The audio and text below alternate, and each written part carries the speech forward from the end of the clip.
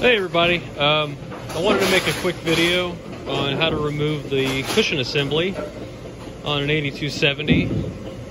Pretty easy process. You only need a couple of tools. Here's what I use. 1/4-inch Allen socket, 9/16 wrench, and a 9/16 socket and impact, obviously. First thing I'm going to do is remove the shoulder bolt on the cushion shock.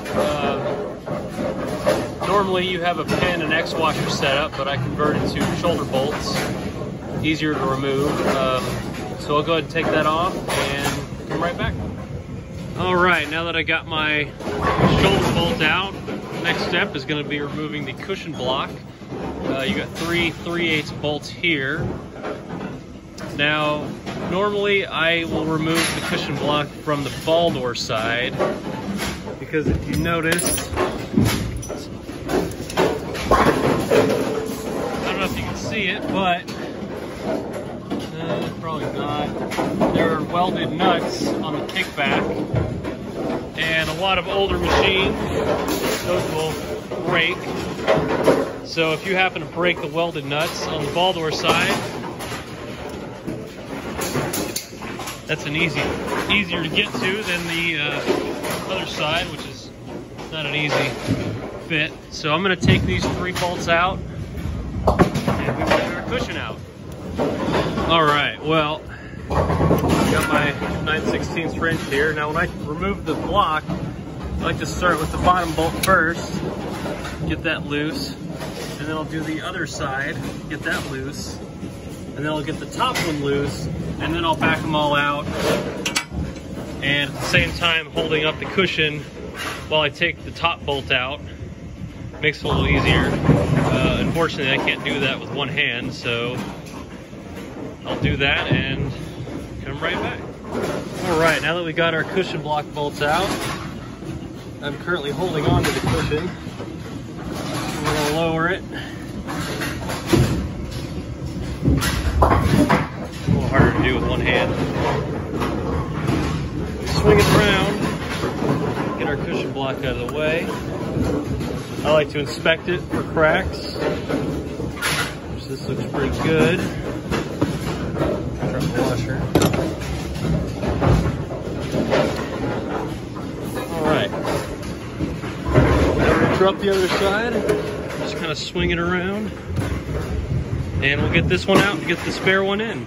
Alright, now we got our spare cushion in place. Other side set up. We inspected that side of the cushion block, make sure it's in good shape, looks good. Then we'll take our cushion block, and before we swing it into place, get that set on there. And then we're just going to swing it up. Unfortunately, I can't do that with one hand, so see if I can set the camera down in that spot.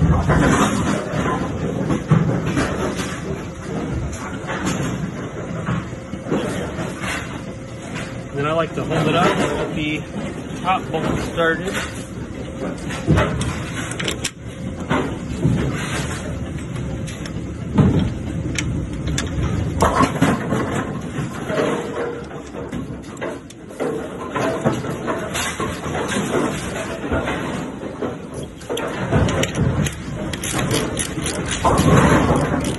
I always tighten the bottom side first before doing it. That's the way I do it.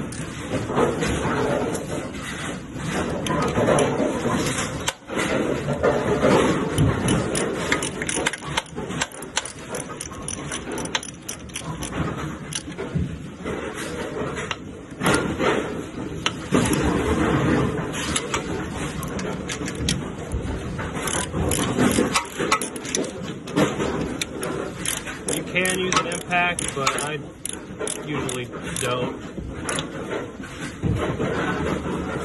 This way I make sure I get them nice and tight. Now, one thing I like to do before I reinstall the shock pin is put on the green oil.